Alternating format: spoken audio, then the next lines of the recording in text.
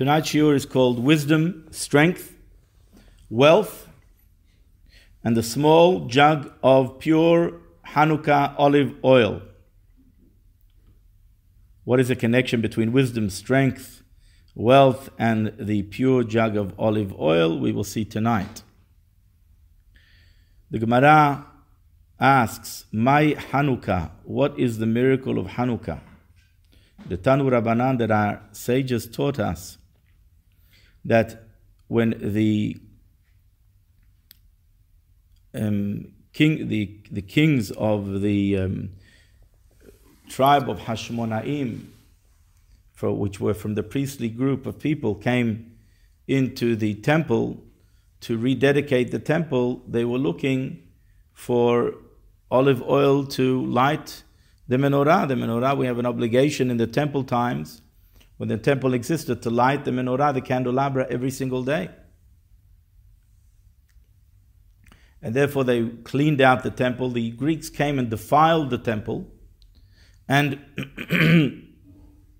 when the Jewish people were victorious in the battle, they came to rededicate the temple. They cleansed it all, and they sought to light the candelabra, but they couldn't find any oil because the Greeks tampered with all of the oils. They defiled all of the oils. The question is, until they found, a miracle happened. Tosfot writes, one of the commentaries writes there, that there was a jug of oil, a pure jug of oil with the seal of the Kohen Gadol, of the high priest, that was buried somewhere, and that's what they found. And they used that, and miraculously it lasted for 8 days. Instead of 1 day, it lasted for 8 days. Without going to all of the details about the miracle of Hanukkah, of the oil, and it was necessary to wait for 7 days until new oil can be produced and comes back, and the traveling time altogether, so they had one jug of oil. But anyway, be it as it may, the miracle of Hanukkah is for 8 days. And we light a candelabra with 8 candles, and every day we increase a candle. The sages want to know exactly what is the nature of this miracle of Hanukkah, that it was established on oil. Why wasn't the miracle on the victory? If there was no victory, the battle, which the few fought the many, the weak fought the mighty army. Anybody who knows a little bit of history knows that at that time the Greeks ruled the world. At that time there were 2 kingdoms. The Greek empire was divided into 2, the northern kingdom and the southern kingdom. And they basically ruled everywhere. Very powerful. And the few went and did battle courageously against the many and the mighty. That is a huge miracle, yet the miracle is not established upon the military victory, rather on the oil. The question is, usually when people do battle, they take spoils of war. Whereas here we found that the Greeks had no intention of disturbing the artifacts and the articles in the temple. The temple had beautiful artifacts. It had beautiful menorah. We know that in the Greek, in the arch in Rome, you see the victory arch there, whatever it is that they call it. You see there depictions of them carrying the spoils of the temple, of the first temple, of the second temple. So they took the spoils. There was very beautiful things there. A golden candelabra and beautiful silver vessels and golden vessels. They didn't touch it. The candelabra was there. They just defiled the oil. They weren't interested in battle per se against the Jewish body. They weren't interested in taking spoils of war and pillaging Israel. What they were interested was a spiritual battle, to defile the oil. And what is the symbol of this oil, we will soon see. The Midrash, there's an interesting Midrash in Bamidbar, Midrash Rabbah. It's a very interesting Midrash. The Midrash says that 3 gifts were created in the world, and anyone who merits any one of them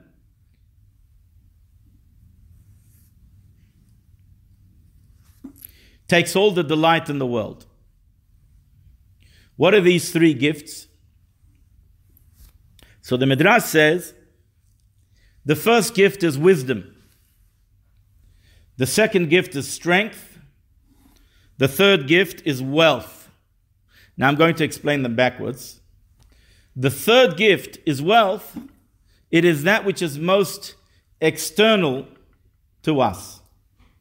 It is an appendix. Wealth is not something that is intrinsically mine. It is something that is added to me. It's not a part of who I am. It's not a part of me. It's something external that becomes a part of my life externally.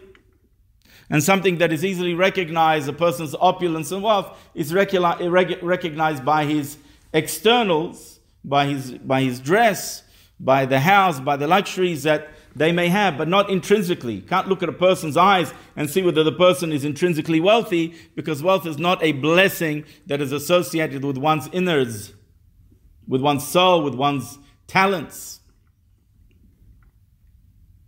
There are many not talented people that are very wealthy, and there are many people who are talented are not wealthy. Many clever people are not wealthy, and many not so clever people are wealthy. It is an appendix. It is no expression of who we really are. The second gift that the Midrash says is that of strength. I would like to, if I dare, possibly extend the Midrash and say it's not just strength. Strength is something that is more associated with myself. You can't look at a person and know whether he's strong or not. Sometimes people who look very small and very flimsy are in fact very, very strong. But you can tell a person's strength when they show it. And if I dare say that this, perhaps a midrash here is speaking not just about strength per se, but any other talent that God blesses us with. We have different strengths, not just physical strength, but different strengths and talents that God blesses us with. It's a blessing. But of course, might and strength, power, that's a very, very great thing to have. In fact, our forefathers, Abraham, Isaac, and Jacob, were very, very strong. So there is something of strength within itself, not just only strength of spirit and courage, but physical strength is somehow associated with an inner strength, an inner spiritual strength.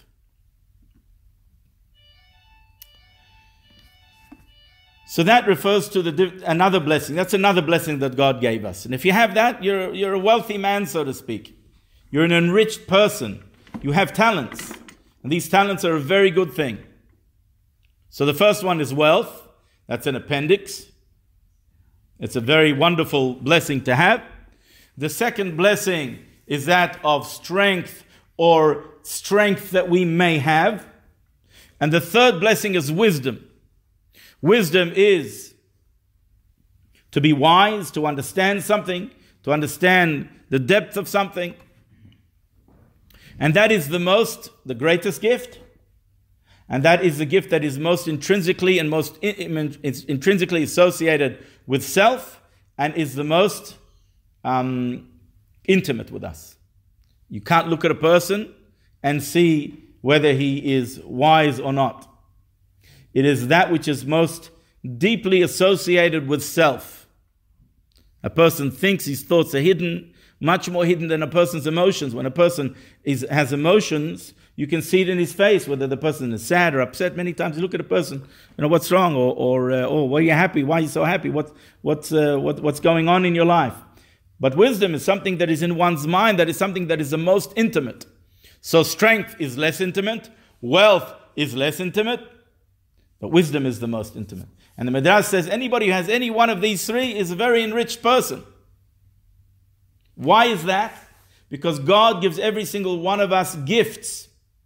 And it is up to us to recognize and use those gifts for good. To utilize those gifts to come close to Hashem, not, God forbid, the opposite. Everything in this world is created within the vacuum of equilibrium.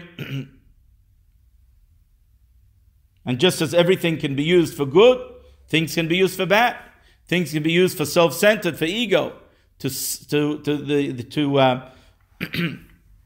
to serve one's own ego, to be self-serving. So one can use one's wealth to serve one's own desires, what one wants, and to feed one's ego, to even err and think that we are deserving of wealth. What do you mean? And it's mine and I earned it and I don't need to share with anybody else. Whereas wealth was created the exact opposite, to glorify God and to use the material wealth. Again, each one of the three, at least in my opinion, is a symbol of something that is broader, not just wealth, but any external blessing that God gives us is there to be able to be tapped into and to utilize to come closer to Hashem. So for example, let's say a person is not a scholar, but the Almighty blessed him with wealth or any gift that comes his way. That is an opportunity, that is a blessing that God is giving that individual to be able to glorify God's name in the world, either to increase Torah study in the world, to increase yeshivot, to take care of the poor, the needy, etc. And by doing so, one unifies the world. We know that one of the mitzvot of Purim is to give mishloach manot ish lere'ehu, to give gifts, food parcels one to another, in order to be able to increase Jewish harmony and Jewish unity. When you give gifts to each other, it increases harmony. So if God blessed you with something and you share it with others, you unify God's glory, especially when you attribute that success or that blessing to godliness. And if you're able to overcome your own ego and understand that this is simply a blessing of God and you are custodian of that blessing, then you have done well and you have been wise to remove the facade of these talents that we attribute to ourselves and use as a tool for our own ego and to be self-serving. And God forbid if the converse is true. And the converse is possibly true. And we know that to be the case, that people use it to be self-serving and defeat the whole purpose of unifying God and recognize the unity of God in everything in this world, including the gifts that we were given.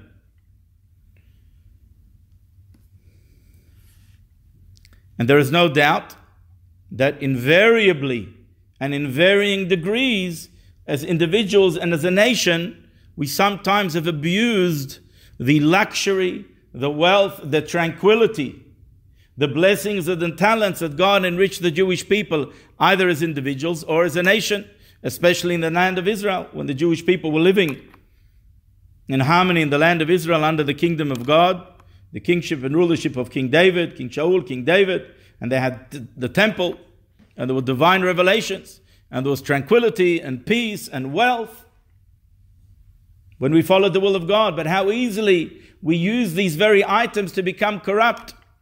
As it says, Vayishman Yeshurun Vayivat. And the Jewish people waxed fat, so to speak, from the fat of the land, and rebelled against God. Shamanta avita kasita. You became, expanded yourself, expanded your ego, expanded your wills and your desire and that which serves the self, as opposed to using it for the Almighty. So since in our times, or times that we abuse these gifts, these three gifts, came upon us nations that exerted these three gifts upon the Jewish people. The influence of these three gifts upon the Jewish people. Let's see how. There were three nations that came upon the Jewish people and subjugated or defiled one of those aspects of those three gifts. One of them was Babel, the Babylonians. The Babylonians were known to be the most mighty of nation in the world at that time. Fierce, powerful, and mighty nation. That corresponds to strength or talents. Another nation that ruled over the Jewish people was Paras Umadai. Remember the miracle of Hanukkah? Purim, I beg your pardon. They were very opulent, very wealthy. King Ahasuerus made a feast for a lengthy period of time with all good and wines and beautiful vessels, and he showed off his wealth. The palace was decorated with such opulence. So that was another nation that came and subjugated the Jewish people. They came from a different angle. They came of that of wealth. And it is very easy when we are subjugated by a nation that is very powerful and very mighty to express feelings of weakness and self-doubt. Or when a wealthy nation subjugates us, to seek to emulate the wealth, the opulence. He's got this car, I want this car. He's got this type of house, I want this type of house. He's got this, I want that. Everybody's got this. We live beyond our means. We definitely don't need as much as what we have. No, it's definitely not. And what we buy and what we procure for ourselves. And the luxuries and the leisures that we have for ourselves. But it is very easy when we live in an environment or a nation of wealth or opulence or any particular type of talent to try to seek to emulate and to forget the core values and morals of our traditions and to put them aside. God forbid. So came this nation to correct the fact that we abused our opulence when we were wealthy, when we had tranquility in our land, and we did not utilize it for the service of God. As Maimonides writes, that one of the conditions when Mashiach will come is that will be all of the good of the world will be like dust of the earth, will be found like dust of the earth. Why? In order to give us the opportunity to delve into knowing God. When a person is poor, sickly, when a person is continually busy chasing after his livelihood, he doesn't have the tranquility and peace of mind to be able to pursue spiritual pursuits. It's very hard. Maimonides writes that at the end of days we will merit such opulence and such tranquility that will afford us the opportunity to study and to delve and to understand spirituality, to prepare ourselves for the ultimate world to come. And then there was another nation that subjugated the Jewish people.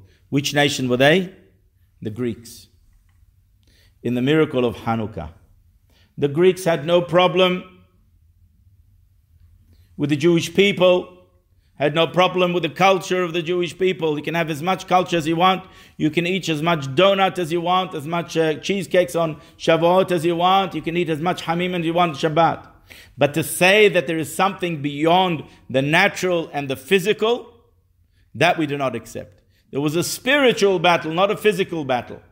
They could not accept the fact that there is a concept of God that is beyond, that there is metaphysical. They also had gods.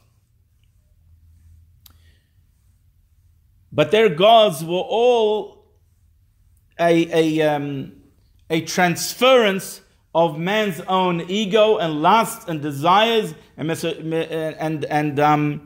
power and wealth. Each of their gods represented a different human weakness.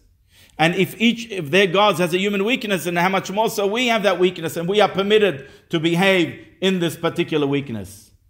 In other words, their gods were a reflection of their own weaknesses, or their own desires, or their own passions, just in a greater way. As we know in Greek mythology. But the concept of metaphysical, beyond the spiritual, there is something holy. There is something concept of pure and impure, pure oil and impure oil. There is culture, there is wisdom, there is art, there is music, there is philosophy, and we know the Greeks were great philosophers. But to ascribe wisdom to something that is beyond the human understanding, something that is beyond the self, that they couldn't accept. And thus there was a turmoil between them and their and the inhabitants of the land of Israel that was ruled by the Greeks.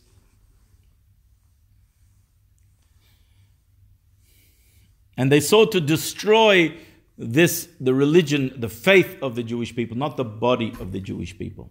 And therefore, when they came into the sanctuary, they didn't take the spoils. They didn't take the menorah. They didn't take anything of the temple. They simply came to defile that which the Jewish people, according to their faith, was pure, was holy. They did not believe in the concept of pure and holy, that this oil has any more sanctity than this oil, or this oil has any more purity than this oil.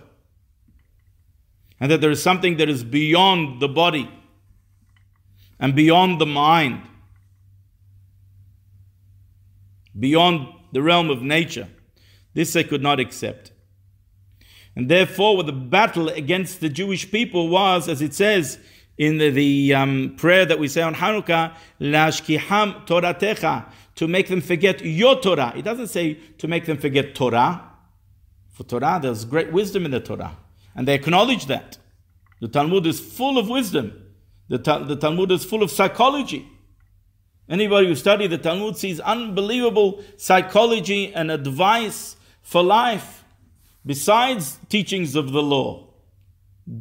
Great wisdom. Great structure to society and how humans should engage and behave with each other. They appreciated that because they appreciated wisdom. They appreciated knowledge, but a different type of wisdom, a different type of knowledge, one that serves the self, not one that allows us to go beyond the self. And this is the difference between the wisdom in the culture, the Greek philosophy, and the wisdom of the culture of Torah. And this is why it says, Lashkiham Toratecha, their battle was to make the Jewish people forget your Torah, God's Torah. To say that there is a wisdom, a tradition that we have received, culture, ideas, philosophies, beautiful. They had their own, and they can accept others having their own as well. I mean, they had no problem having many different gods, and one didn't contradict the other. So one more God, what big deal is there? One more philosophy, one more idea, one more tradition, no problem. But Toratecha, your Torah, that there is something divine, that they couldn't accept.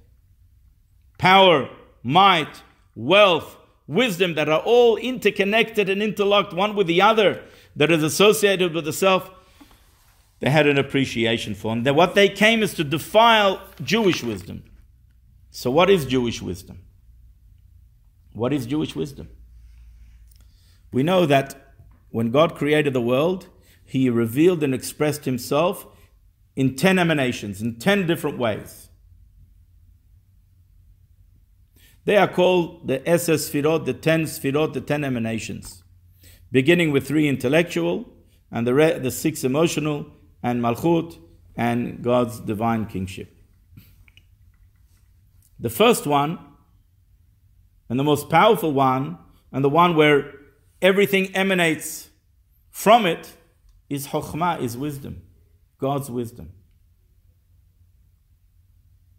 Therefore, we understand that when God created and put into place a system of descent by which godliness would descend from level to level and become concealed and further concealed and further concealed until it trickles down to this world and creates a physical world by which on the one hand is created by God, yet on the other hand godliness is so hidden that we feel a separate entity. So that there is an existence of world, but the true existence and the energy behind all existence, which is godliness, is to such a degree, hidden to such a degree that it affords us free choice to do the will of God. The beginning of all of that, as we learned a little bit with the 4 worlds, the first world was the world of Atzilut, the world of emanation. And in that world, the highest of the 10 spheres, the highest of the 10 sfirot, of the 10 emanations, is that of Chokhmah, of wisdom. Therefore, it stands to reason, even though God is unlimited, and where there is unlimitedness, it doesn't matter whether there's a billion or one, it's just as near or far to infinity. But nonetheless, the starting point of some revelation of spirituality and physical, and the source of all worlds is Chokhmah, the divine wisdom. And therefore, if we were to sort of use the example of near and far, as far as spiritual is concerned, there's no near and far as far as place is concerned. But near and far as spiritual is concerned, that first emanation or revelation of godliness is one that is, so to speak, if you could use that word, and we'll borrow that word, closest to the infinite one, the Ein Sof, the infinite one.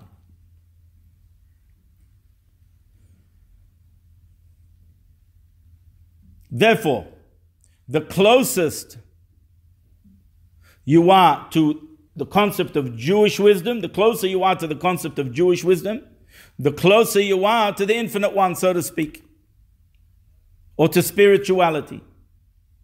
The further away you are from wisdom, what Jewish wisdom symbolizes, which we will soon see, so to speak, the further you are from the concept of spirituality or Ein Sof or the infinite one.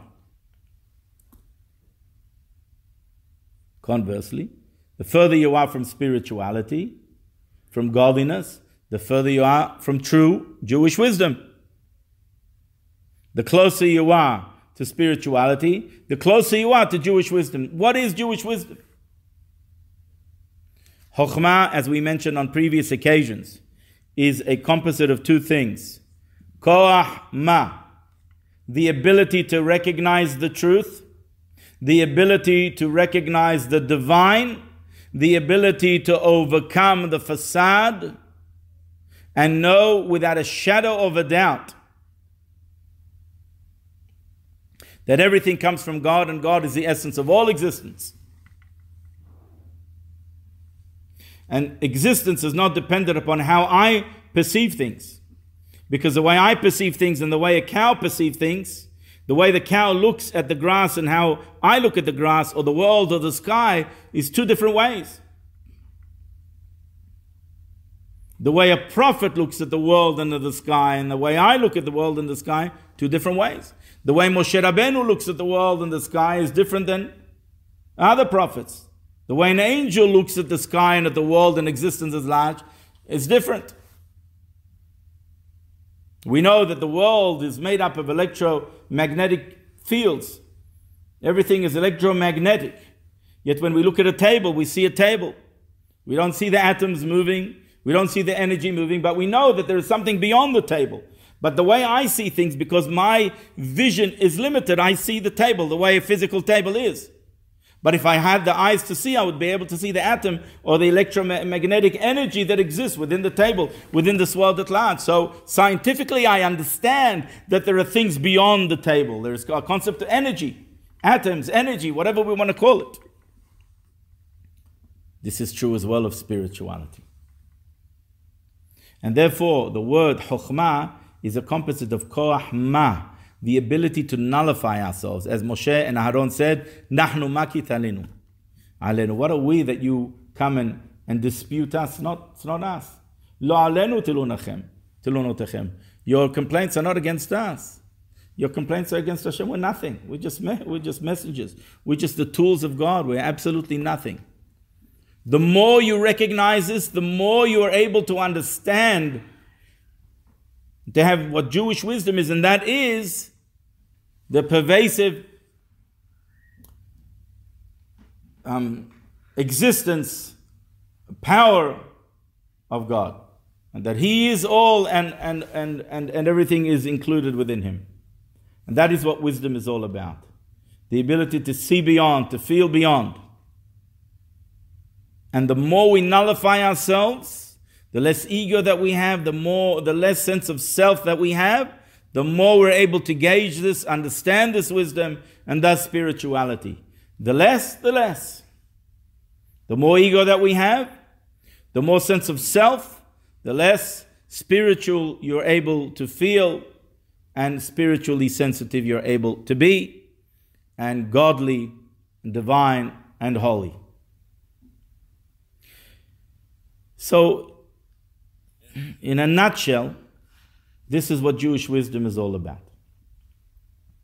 The ability to go beyond oneself, go beyond that which is self-serving, to go beyond using our wisdom to understand what I want and how I should go about getting it, but go beyond myself and reach a core.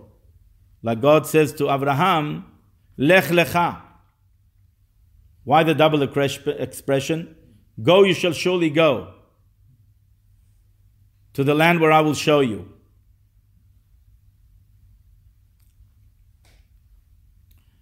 Go, you shall surely go is no accident. Lech lecha, Rashi says, for yourself. In other words, literally means for your own benefit.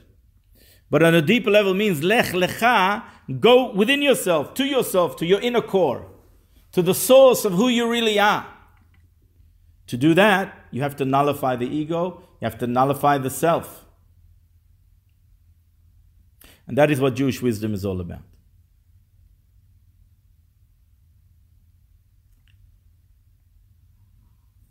Oil is the symbol of Torah wisdom. Its light, its willingness, the flickering of the flame, almost wanting to leave the candle, is a symbol of that. The desire to go beyond itself. If a fire will leave at the wick, there'll be no more fire. Yet the nature of fire is to continually flicker upwards. And you can see the fire that sometimes flies and leaves the wick, and there's a bit of a flame there that just went, where did it go? It disappeared almost. It left the rest of the flame. You see this? The nature of the flame is to flicker and go beyond itself. That's what Jewish wisdom is all about. And that's the Torah.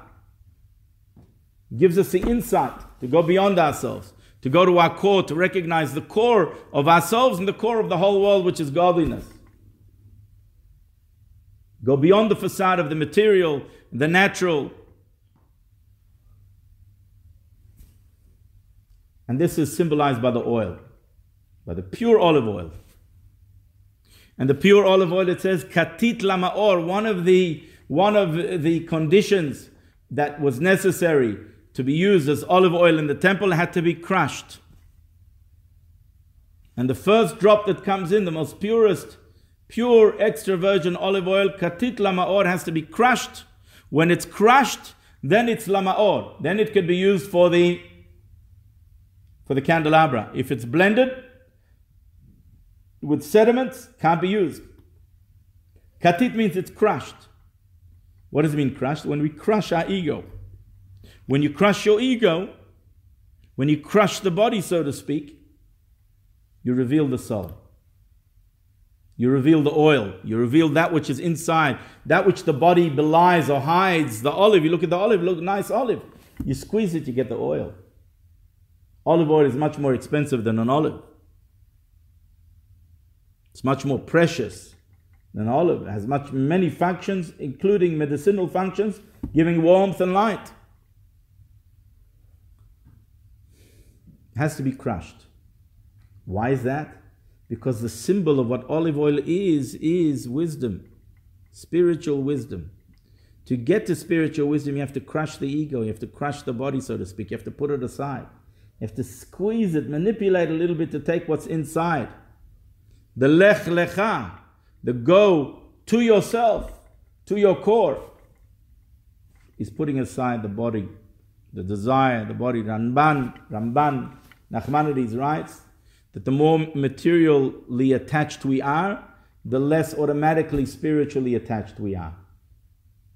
The less physically attached we are, the more we're able to become spiritually attached. One goes hand in hand. They are mutually exclusive. Material and spiritual mutually exclusive. You cannot be a glutton and feel spirituality. Doesn't go hand in hand. They used to say a beautiful story about a great scholar who was on his deathbed, and all of a sudden he says that I regret all of his life, all of his adult life, he would sleep on a bench in the synagogue. Wouldn't sleep in a comfortable bed with latex and a layer of bamboo and pocket springs with thermal covering and 5-zone springs. None of that. He slept on a bench. I slept on a bench a few times, very uncomfortable. You can't sleep on a bench. A few times that I was stranded or very tired in the synagogues or wherever I was studying, or when I was in Russia, for example, between city to city, slept on a bench. It wasn't very comfortable at all. You don't get a good night's sleep on a bench, I can tell you that much. Have you ever slept on a bench? Yeah, I slept. Slept on a bench? Not comfortable at all. Even the airports don't have benches like the good old benches. They've got decent seats and they're nicely angled and you can sit there and the air conditioning. Menashe says that the economy seats, that's to him as a bench. Azaku Baruch, thank you very much. So, not comfortable. All of a sudden the scholar says, I regret sleeping on a bench. In other words, what he did his whole life was he placed little importance on the comforts and the leisures of life. That's a model character. That's a model spiritual being. Not everybody can do that. I would definitely not get a good night's sleep and be in a good mood the next day if I had to sleep on a bench every day and be able to study with great intensity and pray with great intensity. Wouldn't be able to do it. And all of a sudden he says, I regret it. And they asked him, but why? How can you regret something that was a symbol of depriving yourself of the material comforts and leisures? And he said, because this weakened my body. And maybe if I would have slept on a bed, my body would be a bit stronger and I'll be able to live another day or two. And if I'd be able to live another day or two, I'll be able to put on tefillin for another day or two. And the quality of putting on tefillin for another day or two, nothing in the world can ever measure. And then he passed away. And his disciples and the students standing around, they said, to be able to have such an appreciation for a mitzvah, you got to sleep on a bench for 70 years. A regular person doesn't have such an appreciation for a mitzvah. A regular person wants to live another day, to be with his family, to have another meal, to enjoy the world, we're so attached to the physical world, we don't want to leave it. Few don't want to leave the physical world because it's an opportunity. Another day gives us another opportunity for a mitzvah, for tshuva, for repentance, to come close to Hashem. And of course, this is the case of argument against euthanasia, where people argue the quality of life. How can you define the quality of life? Where as long as the neshama is in the body, things can be achieved. And I know for a fact that when people were unconscious, later on they told me when they came out of their coma consciousness, they were aware that I was saying prayers or someone said prayers by their bedside. And I can tell you many stories, but now is not the time. So things go on, but they're aware, they know. And things are achieved, even in a state where the regular guy doesn't appreciate. What quality of life did the person have sitting there in bed in the hospital for 1 day, 2 days, 1 month, 2 months, 3 months, 6 months, etc.?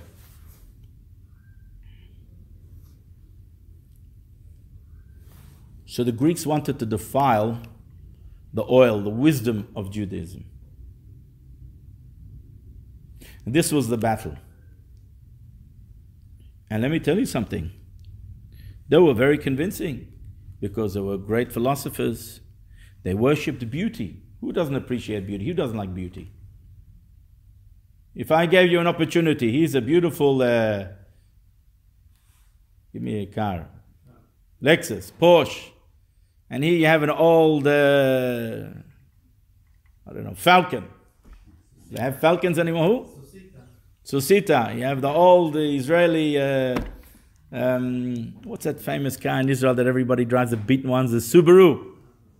The Subarus, everyone in Israel has got that. Everyone starts their career in driving in Israel on an old beaten Subaru that they paid 5,000 shekel for.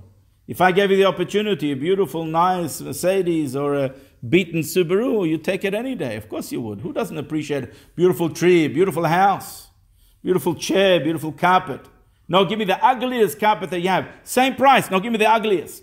No one says that. They were very convincing, the Greeks, into music, into art, into poetry. Beautiful architecture. I love architecture. It's nice. It interests me whenever I go, and I'm always looking at buildings. I love architecture. It interests me. It's a beautiful thing to look at. The design, the thought that went into it, the art that went into it. It's a beautiful thing. They were very convincing. The philosophy was engaging, was interesting. As a rule of thumb, the Jewish people rarely assimilated in a nation where they were beneath their dignity. When a nation was seemingly on par with them intellectually and emotionally, there was assimilation. When the Jewish people lived in Persia, in the old Persians, or the Babylonians, they were uncouth people. They weren't sanitary, they weren't clean, their eating habits, where the Talmud says, were not refined at all. There was no what do you call it? There was no assimilation there. There was great assimilation in the time of the Greeks. They accepted them, they taught them art, they taught them culture, philosophy, beauty, worship of the body, physique, Olympics, sports, beautiful physique. Oh, it was convincing. They contaminate the oil, the pure oil. So that was appealing to the people. A person will consider going out engaging with a banker, with a lawyer, with a doctor, rather than with some, a grave digger.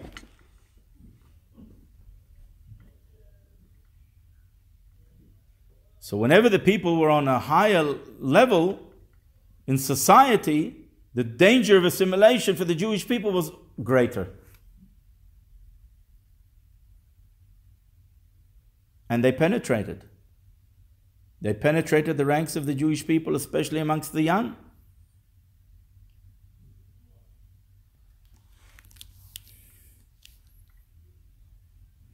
Thus, when they won the battle, they fought a spiritual battle. The first thing they sought to do was to light the menorah, the candelabra.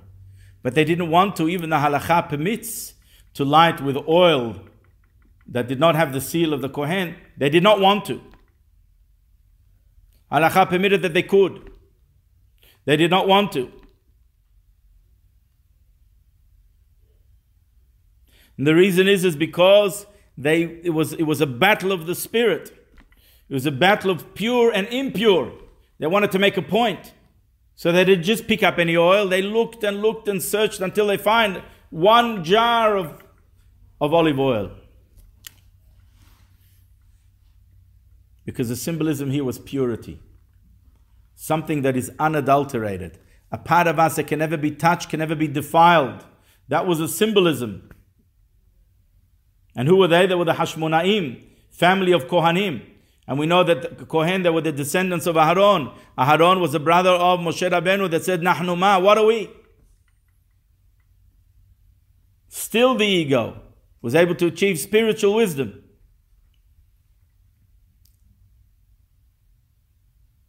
As opposed to the philosophy of the Greeks that was all about them and ego.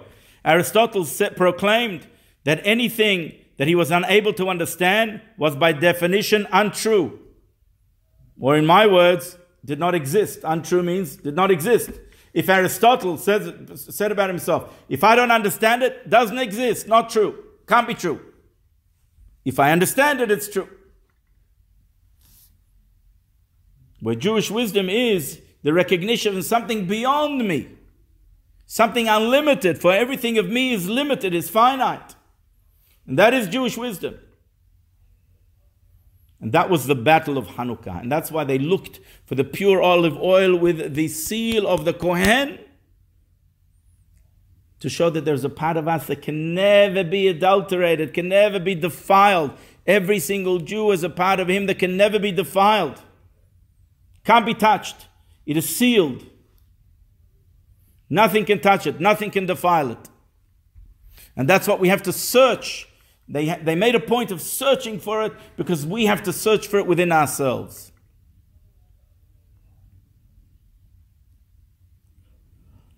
There's an interesting verse, and we will conclude with that. In the Bereshit, in the beginning, it says, Bereshit bara Elokim et hashamayim v'et haaretz. In the beginning, God created the heaven and earth. V'haaretz atah tohu v'avohu v'choshech al pnei tehom. The world was without form and confounded. V'choshech al pnei tehom, and there was darkness upon the face of the depth. It was darkness. What is this darkness? The sages say this was a symbolism of the darkness or of the lack of spiritual wisdom, the lack of spiritual clarity and vision, the lack of understanding that everything comes from God, things that are hidden. No proper spiritual vision. And that, says the sages, was the era of the Greeks. More so than other nations that ruled with either might or with wealth. That is something that is not intrinsically corrupt. That is something that is a bit more external, can more easily be removed from us and rectified. But when you try and corrupt wisdom itself, that is darkness. That is the greatest darkness. And what is interesting is, what did the Greeks try to do to the Jewish people? Lashkiham Toratecha. To make the Jewish people forget God's Torah, God's wisdom, the godly dimension of Torah, the godly dimension of our ethics and our morals. We don't do it because it's right, or because I think that it's right, because tomorrow I'll change my mind. I'll say, no, this is right. Or that's right. Or this union is okay. Or that union is okay. Or euthanasia is okay. Or this age, or that age. That's okay, that's not okay. Tomorrow this age, that age. This condition or that condition. If it's divine, you cannot touch it. It's pure. To make them forget your Torah, shachach, in Hebrew shachach, the root of the word, to forget, shin, chaf and het, is the exact same letters as hoshech, darkness. When you forget the godly dimension of the world, the godly sparks that exist within everything, then you are in darkness. Then you are in spiritual darkness.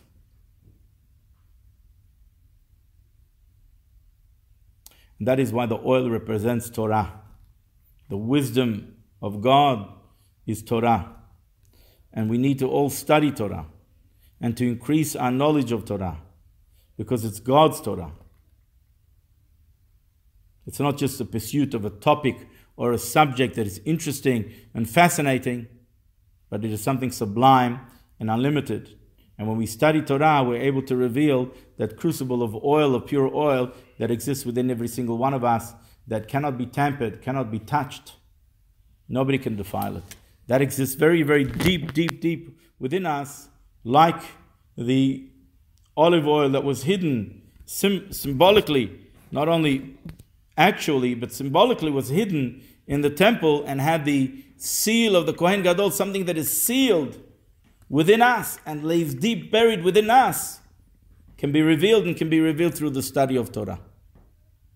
And when we study Torah, we remove the forgetfulness of godliness, and we remove shachach, the letter shachach, we remove darkness of the world. And what do we introduce? Redemption. What does it say right after it says it was darkness? The Spirit of God hovers over the face of the water. And the Midrash says, this is the spirit of redemption. How do we get redemption? Through Torah study. Through guarding that crucible of oil, that pure, unadulterated oil that exists within us, that has the seal of, so to speak, of the Kohen, of the concept of nullification and nullifying the ego. That is how we can reach, that we can dispel the darkness and heralding redemption. Amen. Stop here. Anybody has any questions?